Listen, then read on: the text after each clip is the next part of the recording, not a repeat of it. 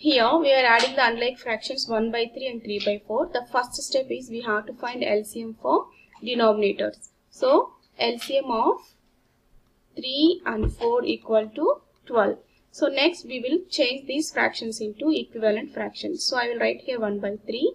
So 3 times 4 equal to 12. So we will multiply both numerator and denominator with 4.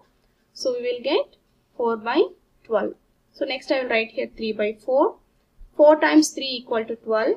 So we will multiply with 3. So we will get 9 by 12. Now we got here common denominator. So we can add 4 by 12 plus 9 by 12 equal to 13 by 12.